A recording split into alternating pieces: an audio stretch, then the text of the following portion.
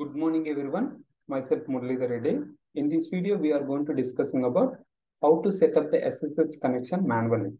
Okay, let's see the demo. Okay, I have created two servers. One is Ansible server and destination server. From this particular Ansible server, I want to connect to the destination server. Okay, I already connected both, logged in both servers. Okay, now in this particular Ansible server, from Ansible servers to destination server, I need to connect. How can connect? Using SSH, we'll be connected. Okay, let's see the demo. And first, we have to generate the public key and private key. Okay, public key and private key using SSH-keygen. SSH-keygen. Using SSH-keygen, you can create, public and private RSA. Okay, RSA public and private you can create. Okay, just enter. If you observe here, it will be saved to inside the .ssh directory. But what I'm doing here, I'm going to exit to EC-user. Okay, we can set up in EC-user. Same thing, I'm back to this EC-user. Instead of setting in root user, I'm setting in EC-user only. Okay, now I'm using SSH-keys and enter. The file will be stored in inside home directory EC2-user. The reason is currently I'm in EC2-user, right? That is the reason. And inside it will be having .ssh directory.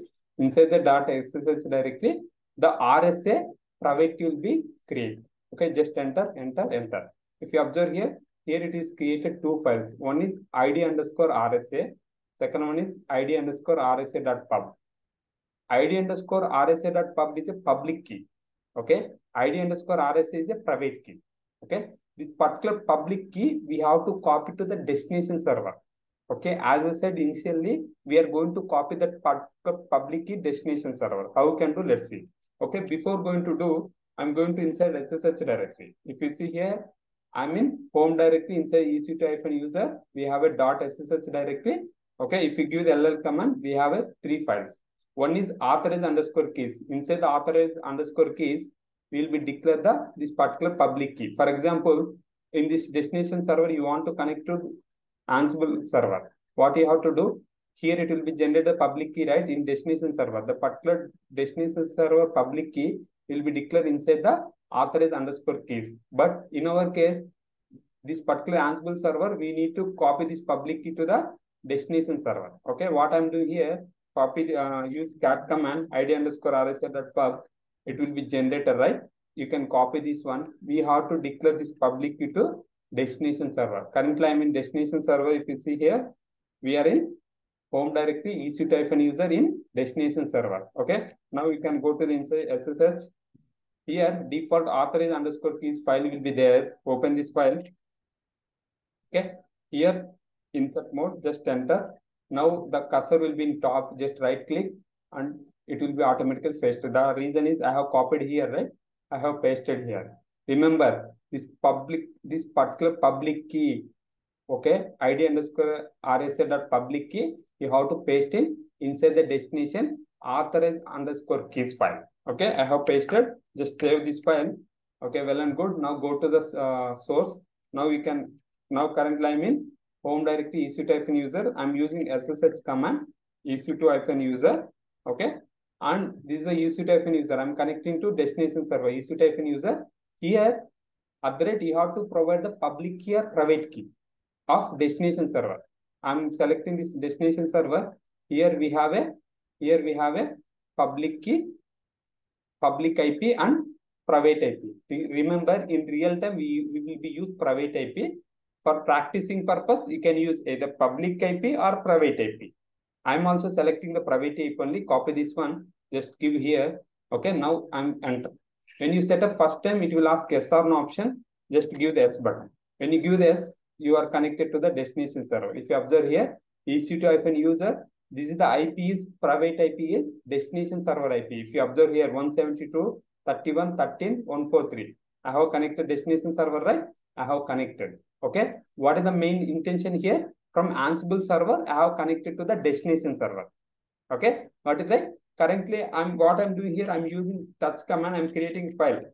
Okay. If you see here, ll command I have created. If you go to the destination server, currently if you go to home directory EC-user, give the ll command.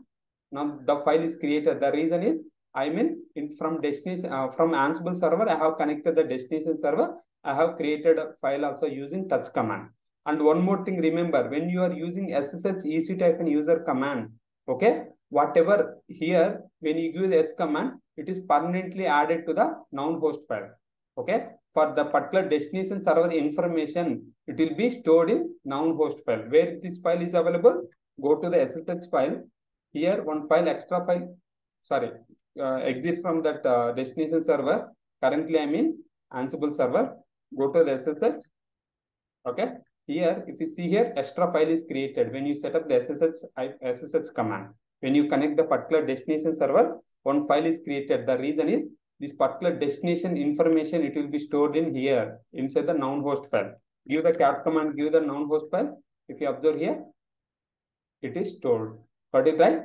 This IP is a private IP of destination server. When you use SSH command, it will be verifying this particular noun host file. If it is exist, it means it won't ask yes or no option. For example, I'm using again ec-user. Okay, earlier it was asked yes or no option, right? This time it won't ask. Okay, copy private IP, give here IP. Now if you see here, this time it haven't asked. The reason is inside noun host file, it is already stored. This particular private IP is already stored. It means, okay, we already connected this server. No need to ask again yes or no option. Okay, got it right? Any questions now? No, right? Now I'm existing to that particular destination server. Okay, use the exit command. Okay, fine. Now I'm in Ansible server only. Okay. Now what I'm doing here, okay, I'm every time I'm giving SSH hyphen I'm not giving, right, just giving SSH hyphen EC2 hyphen user, and I'm giving the destination server, right? Okay, what will happen internally if you are not giving, just giving this command, what will happen internally? It will go to this SSH file. Okay, this particular ID underscore RSA private key will be called. Okay, even though if you are not declaring here, internally default, this path will be take, this file will be take, RSA file will be take. In case this particular RSA file having different location, you have to pass that particular private key. You have to pass that particular private key. How you can pass? Just give the SSH -i. Okay, example, in our case, we have a, inside the .ssh directory, we have a ID underscore,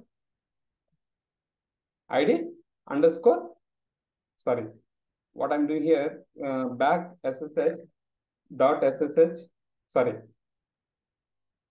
SSH -i is nothing but inventory file .ssh.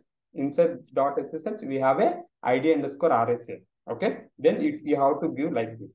Okay, by default, if you are not giving also, default, it will take this file only, private key file. Okay, in case if you have a different location, you have to mention -a and you have to give the private key in different location, private key file path. Remember this point. Default, if you are not giving also directly connecting, the reason is inbuilt, it will take inside the .ssh ID underscore RSA private key only. But in case if you have a different location, you have stored that particular private key, you have to pass using -i command. -i is nothing but inventory file. You have to declare that ID underscore RSA private key path. Okay, got it right? Even if you give that, it will be connect. I hope understand, right?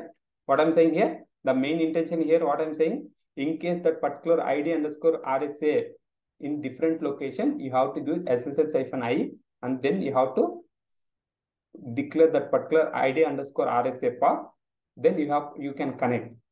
But inbuilt, we have .ssh directory, ID underscore RSA, it is taking that file, even though if you are not giving -i and mention that path. Okay, I hope understand, right? Fine. Next one is some of the use cases. Okay, you are not able to connect the particular Linux server using SSH. What might be the reason? The reason is some of the use cases, the particular SSHD service won't be run. Sorry, systemctl status SSHD. Remember, this SSHD is nothing but we are connecting SSH, right? That particular SSH service name is SSHD. If it is not running this one, what will happen? You can't log into the particular server through SSH command. Okay, remember, If this particular SSH command is not running, what will happen? What will happen? You can't log into the Linux server using SSH command. So better to check whether this SSH is running or not. If you are not able to connect the particular Linux server, you have to verify this whether this particular service is running or not. Got it right? If it is not running, you can't able to log in. Example, I'm showing here in destination server. We can give it systemctl. Okay, systemctl status SSH. Okay, give it here. Okay, fine. Now what I'm doing here, I'm stopping this service. Stop this service. Okay. Now you are not able to stop. Okay, no issues. Usually SSH for more details, you are not able to stop it. Fine. Fail to stop the name org. Okay, it is not able to stop it. Usually what will happen if it is this particular service is stopped, you can't able to log in from here. Okay, from this particular source to destination, you can't able to log in. Remember, you should verify that SSH is running or the particular service is running or not. If in case if you are not able to connect the particular Linux server through SSH command. Got it right? If you have any questions, feel free to comment. I will try to respond as soon as possible. Thanks for watching this video. We will see you next video.